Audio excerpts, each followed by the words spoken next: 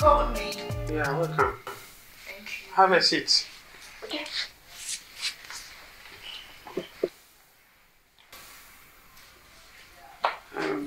There is something I want to ask you. Okay. I hope you know how I care for you. Yes, Dad. And how I love you. Yes. And I don't joke with you. I And know. I'm ready to do anything for you. I hope you know that. Yes, Dad. Now, what is the what is the current update between you and Frank? I know your wedding is very close, and then how is preparation going on?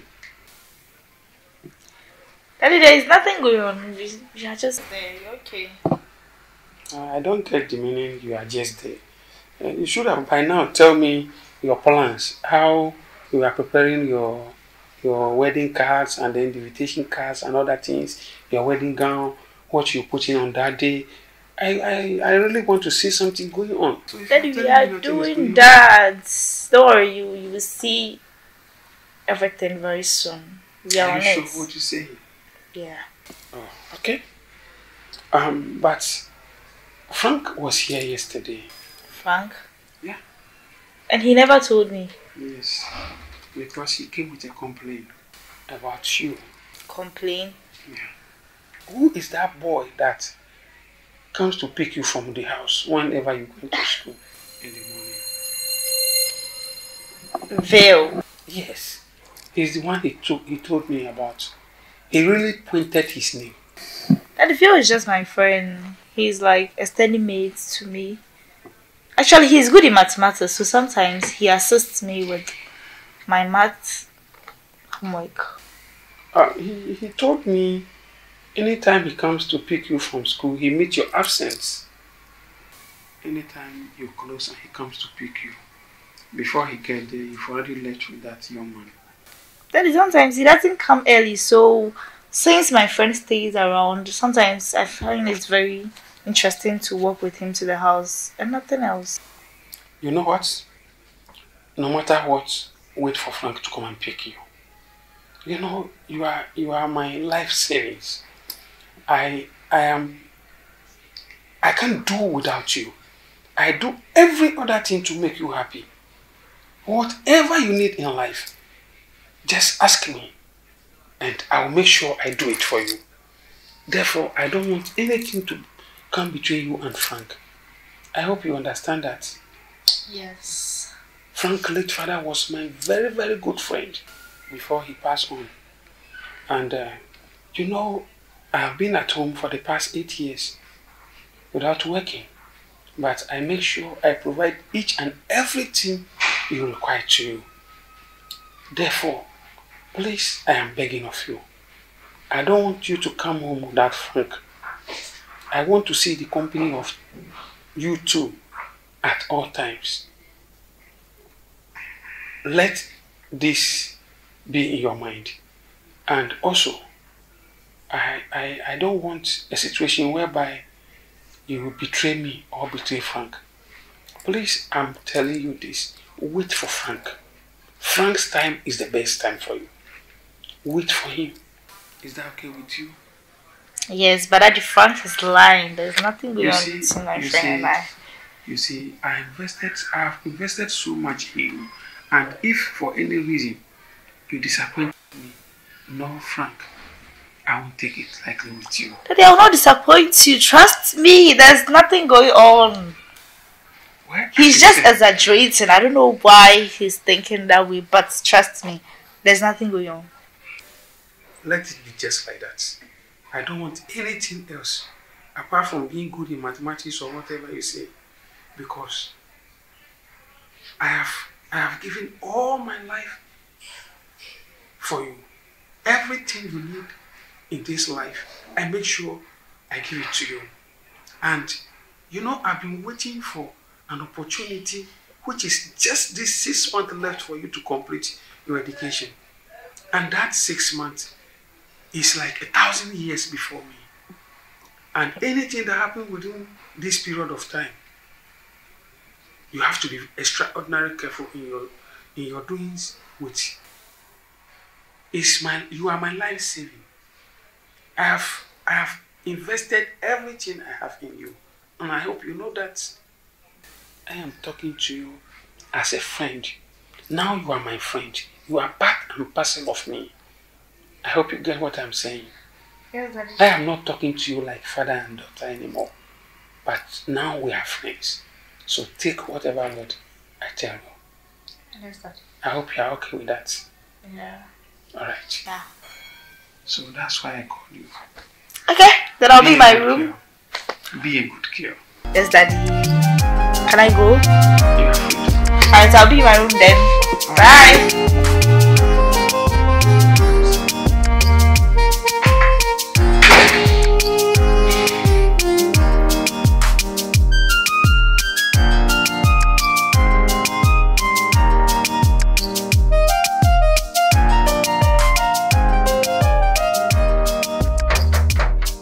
Who is there? Just a minute.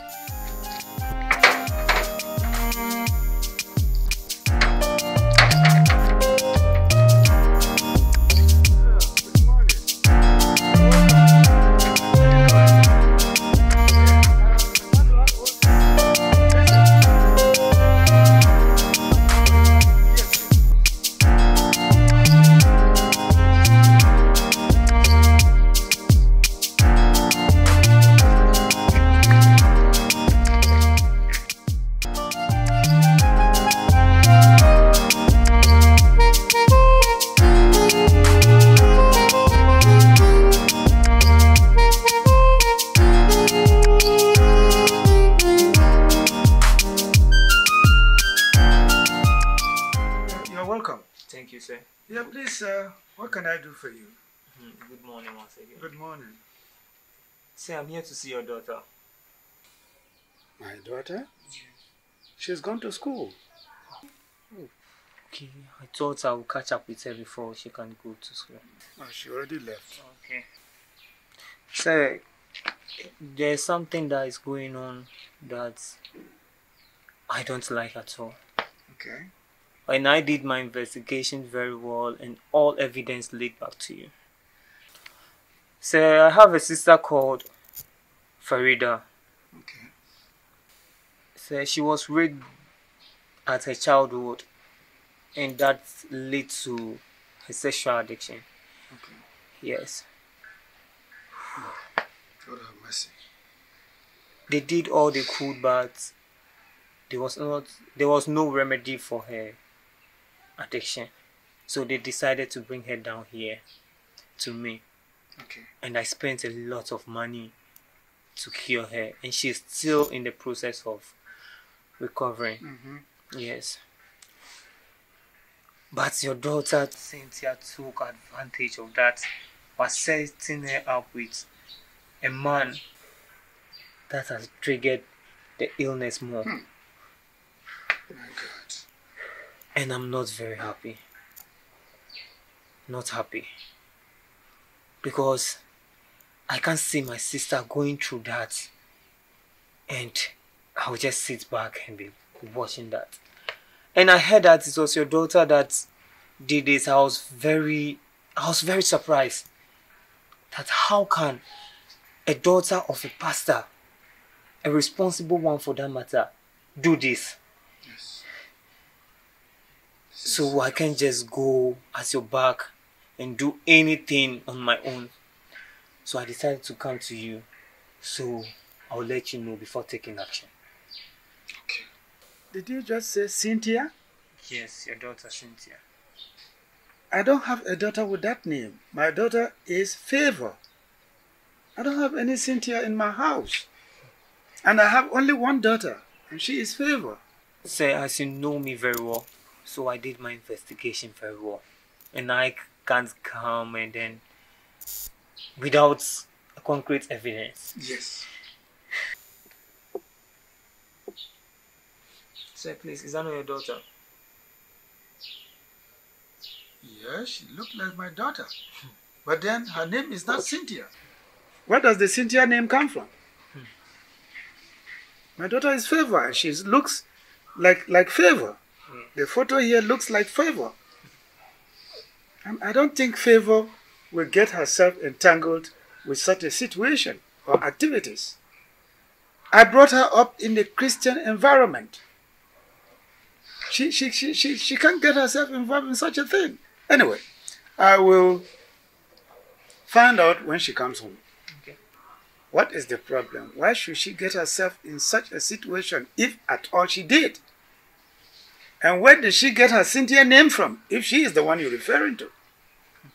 Or maybe there's something wrong somewhere. Because, you know, technology these days can easily adulterate some photos and then make some amendments, and they look alike. But she actually looked like my daughter. But I doubt if my daughter will get herself engaged in such a situation.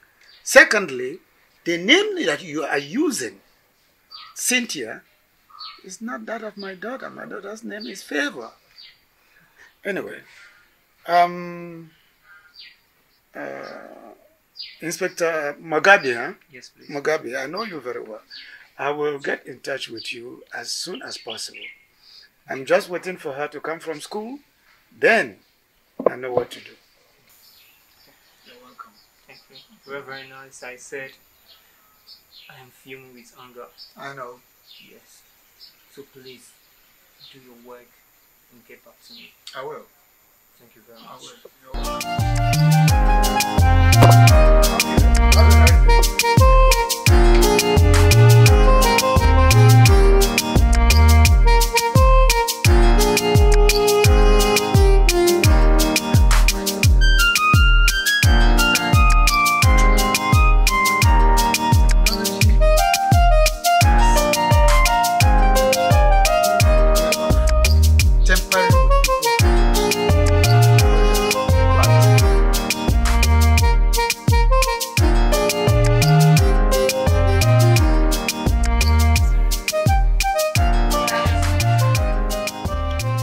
It has come to my notice that some of you didn't go home yesterday. After we closed classes, you remained in the school, and when you were about to go home, the gatesman, that is Mr. Who, tried to question you people, and all you can do is to beat him up. Hey. Yes, you did it.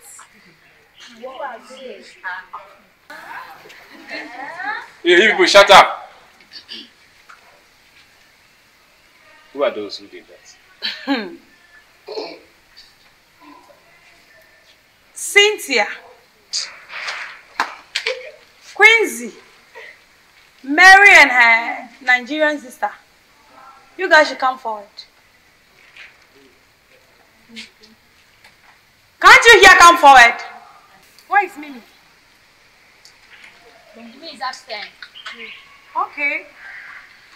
Cynthia and the rest, come forward. What? Go ahead. Quincy, Cynthia, Mary, come forward. Can you really did that? A beating? Cynthia.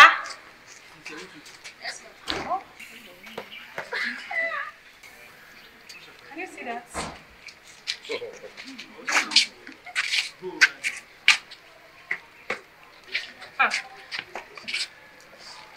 And where is Mimi and your Nigerian sister? Where are they?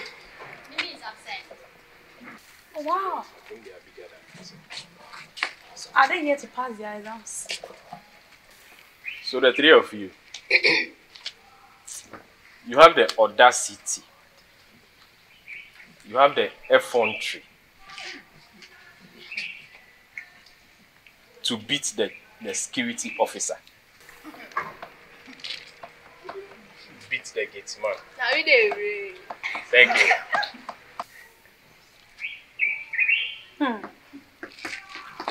Look at you. You are not ashamed of yourself. You were always a good example to your colleagues. Look at the way she's even dressed.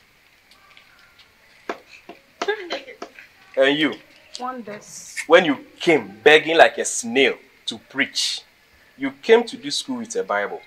I remember that day she was holding 2 sets of Bible. She even came to ask permission.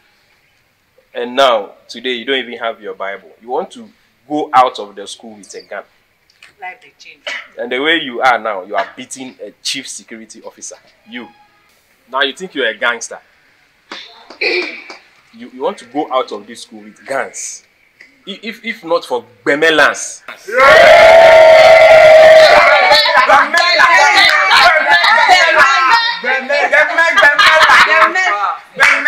And you, because you are taller than him, so you want to beat him.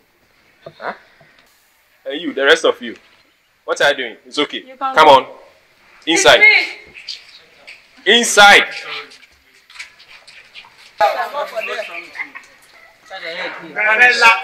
Mary, your one is wonderful. I don't even know what to tell them.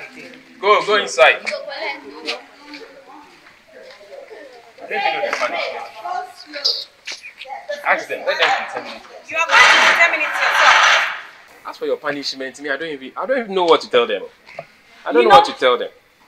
They are going to decide. You will determine the kind of punishment you want.